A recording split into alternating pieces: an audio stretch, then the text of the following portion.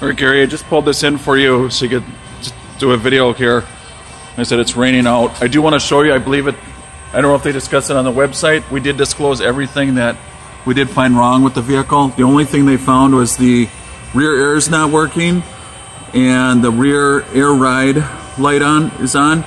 That's the,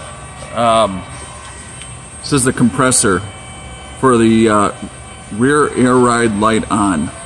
That's the stability control, but I can tell you this vehicle drives extremely, extremely nice. I took this in on trade. This guy really did take extremely good care of this vehicle and the second vehicle that he traded in. So 2006. It's a little dark.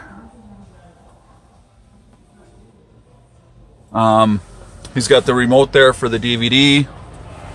When you here, this is what happens when you turn the vehicle on. I'll show you what it says, just so because we want to let you know. Service stability. What is it? Service ride control. That's what that is. But anyways, this is again, it's a 2006. Very, very nice vehicle.